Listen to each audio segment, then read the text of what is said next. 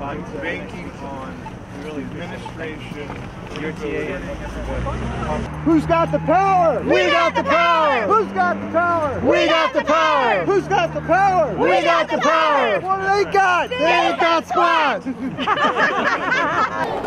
Why don't you negotiate? 2, 4, 6, 8. Why don't you negotiate? 2, 4, 6, 8. Why don't you negotiate? 6, 8. Why don't you negotiate? My name is Noeleen McIlvenna. I'm a professor of history and the contract administration officer for AAUP at Wright State. Okay, now this is day one of the strike. You've been on strike for like about 4.5 hours. Correct. You look like you had a great turnout this morning with the faculty. How do you feel about everything? You know, we have extremely mixed emotions here because this is a very sad day in many ways that we have been pushed to this. On the other hand, it is a great boost to our spirits to see the solidarity, not just of my fellow faculty, our fellow faculty, but of community who's come out, union allies who've come out, alumni, students who've come out, the people driving by. You know, we really feel like we're not alone. We really feel we have the community's support and that they have got our back, and the students too.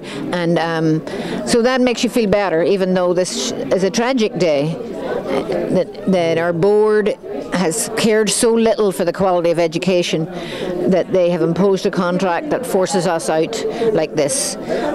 When you they pretty much just gave you a unilateral take it or leave it, no negotiation. There's been no real negotiation. Correct. With the board. Correct. And they pretty much are forcing the strike, in your opinion? Well, when you say take it or leave it, and you've made the take it just a horrific thing that attacks the quality of education, then we have to leave it. We have to leave our classrooms, we have to leave it and come on out to the curb at Colonel Glen Highway instead of being in our classrooms, because we can't take that. We can't accept hurting our students, hurting the reputation of the university, hurting the value of the degrees our alumni already have.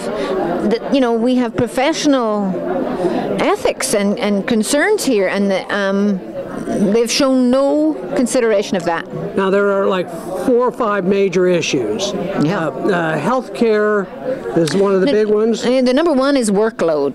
The workload. Because what that translates to is much less time for each individual student, much less time for research. When teachers have to teach more and more and more students, each student gets less and less because a human only has so much time and energy in any given day. And so we would have to spread ourselves so thin that everything would give. So that's the number one issue. Okay.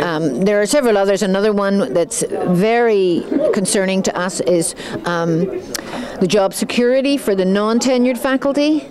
The fact finder said they shouldn't have that. The fact finder said specifically this has no impact on the financial condition of the university. But they put it into the contract anyway to make those people vulnerable, so they wouldn't speak up, so they wouldn't contest anything that's going on. They did that with several issues. You know, there's one called merit pay. It's not about merit pay because we're not getting any, but it's about the process by which that would be decided ever in the future. Again, all objective criteria taken away and just at the whim of a dean. Again, making people vulnerable. Again, making people have to do what they're told. And that's really, again, a big principle of academic freedom and shared governance for us, that professors have to be able to stand up to a dean and say that's not good for education, so we don't want to do that should that situation arise. And so these things are all throughout the contract that just try to take all power away from faculty and put it back in the hands of the board. A board who almost destroyed this university. A board who spent all the reserves on ridiculous schemes, and at the end of it, they think the solution is to give them more power.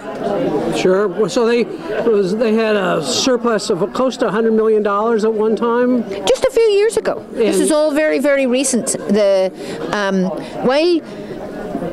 Mike Bridges is still on the board. He was chair of the board when all that money was gone. Doug Feckert, who's now chair, was chair of the finance committee.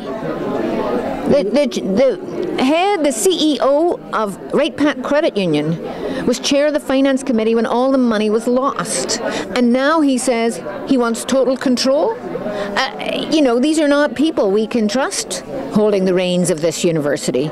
And these people are appointed by the governor. They are. They've all been appointed by Kasich. So we're asking people to write to the governor, DeWine, and ask him about replacing them.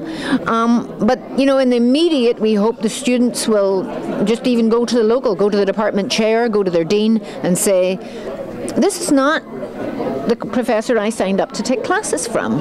I don't want some substitute. I signed up for these professors because they have expertise. Sure. So the work requirements and workload, the ability to foreload, those are the foremost. Healthcare is a issue. Well, healthcare is also a huge issue. Now, we understood we'd pay more for healthcare. We offered to pay more for healthcare, but not the particular plan they wanted, because their plan hurts the sick and the poorest of us more, because it's not the premiums, it's all spread out through the out-of-pocket and the deductibles and that sort of stuff, right? So that hurts the sick. As a union, that's against our principles. We've always said we spread the load, so if there's increases, it should be just in premiums, and so everybody shares. We've talked to them. We haven't had much chance to talk to them. They've just said, we're not talking. But that's the crazy thing here, is that you have faculty out on strike ready to accept a pay cut, but not the particular cuts they made. We knew we'd get no raises, and we knew we'd have to concede more of our health expenses. But we wanted to negotiate a plan that we felt was fair. You wanted to give and take. We wanted to give and take.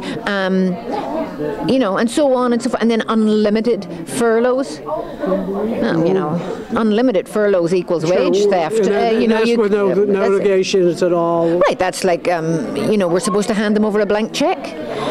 No one thinks that's wise. I know there's a lot of people from the community. It looks like they've made no efforts to contact you to say, look, let's try to work this out before the weekend. No, we knew, actually Matt Joseph of the City Commission did his best all weekend trying to put together a meeting. We said, absolutely, yes, ready to talk, and President Schrader said no. So they're refusing to talk. They're absolutely refusing to negotiate. They use the word like talk, so she'll come in and talk about the weather and say, I talked to them. There's only, you have to open up negotiations. It has to be opening up negotiations. We were sort of fooled with that. We'd love to chat, and we got our hopes up, and we had informal chats, and they were just a delay tactic. Sure. Well, it seems like they've took very deliberate steps to bring us to this point. They certainly have. Dayton has a long history of being a very pro-union town. We used to have very strong union presence here. We still do to some degree. I know there's union folks from other unions out on the picket line. And we're very grateful. And so you're into having solidarity and support from the community? Absolutely.